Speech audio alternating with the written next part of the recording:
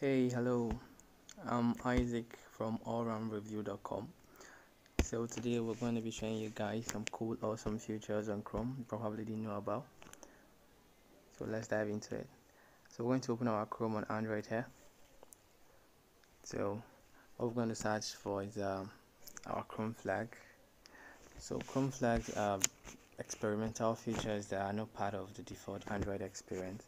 So these are where all the experimental features Google are testing every day are being stored. So if you know Google, they are always testing new things. Whatever you enable here could actually not be here tomorrow. It could become part of the default Android experience tomorrow. So but anything that is not enabled by default on Chrome is always enabled here by users if they want to. So the first thing I'm going to show you guys is tab groups. So tab groups actually helps you sort and organize your tabs into groups. Makes your work looks clean and nice. So the second option I have here is tab groups. So I'm just going to enable that. And the first one here is tab grid layout. You will want to enable this if you want your tab groups to look a little bit different. If you want to put some styles to it, like I'm going to enable this last option here, enable search term chip. So you can actually enable any one based on your preference. You can play around with them to know which one you like. So I'm going to enable that, and with every group Chrome flag you enable, you have to relaunch Chrome. It's always what you have to do, so you get used to it. But whenever you relaunch, it might actually not work. You have to completely remove Chrome from your recent apps and relaunch it again. So if I should open my tab here, you see I have this nice looking box by the side.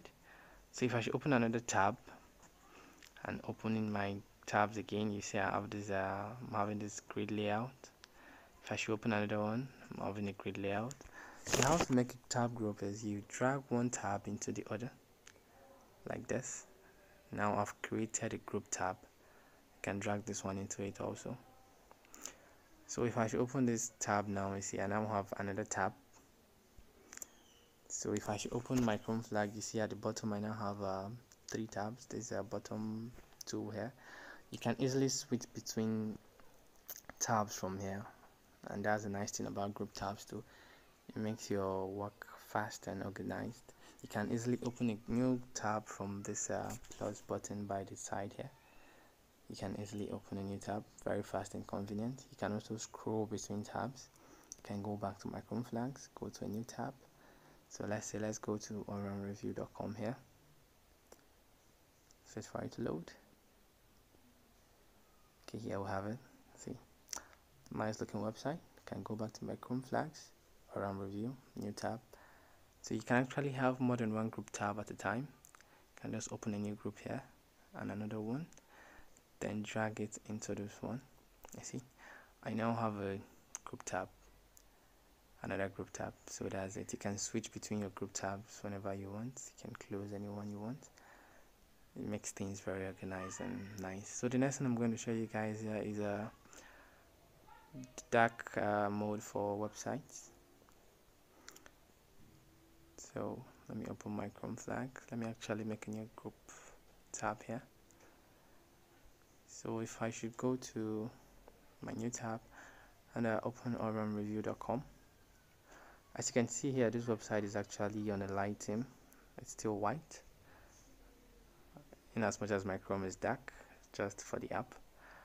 So you can go to your Chrome flags and search for dark. So you'll see this option that comes up first, dark mode for web contents. It automatically render all web contents using a dark theme. So I will enable mine here with a selective inversion of everything. I feel this looks better. It has a better color science on most websites. You can select anyone you want, and if you like them, you can just leave them like that. So I'm going to relaunch here again as usual. Close and relaunch. So if you notice, my flag page is already a little bit darker than it was before.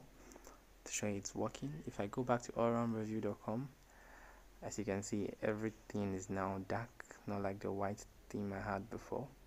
nice for the eyes, all looking nice. So that's it about dark web pages, guys. So the next thing on the list I'm going to show you guys is preview tabs. It's a very good, awesome, a very good feature I use every day. It's very nice. So all we do here is go to your Chrome flags again and type preview tab. Preview tab. Where is it? Okay, so this is our first option here. Tab using the preview tab using the bottom sheet. That's what we're going to enable. So it